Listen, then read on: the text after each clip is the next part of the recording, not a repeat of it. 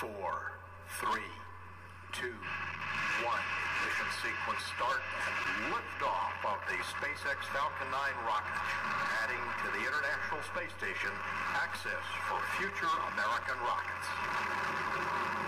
And Falcon has cleared the tower.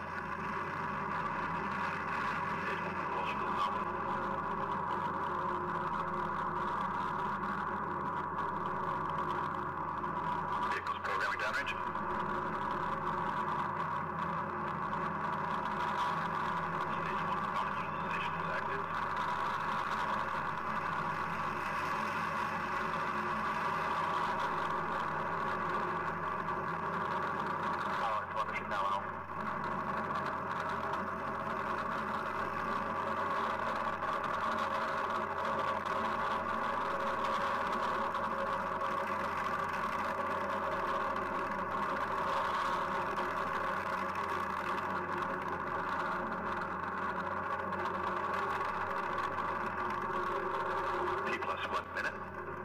Altitude,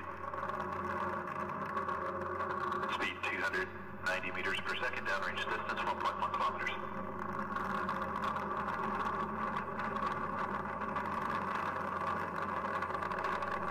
Vehicle supersonic. Recovery junction has AOS. Vehicles reach maximum aerodynamic pressure. Stage 1 propulsion is still nominal.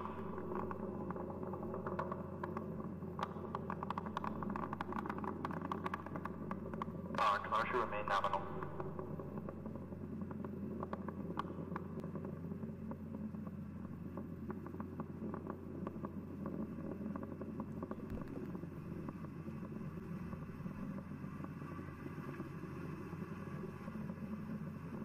Impact chill has begun. T plus 2 minutes. Altitude 32 kilometers. Speed 1 kilometer per second. Downrange distance 13 kilometers.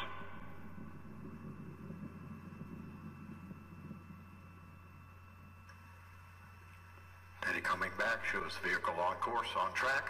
Mission ends in catastrophic failure. Loss of vehicle. The SpaceX rocket seems to have broken apart entirely in what looks like a major mission failure.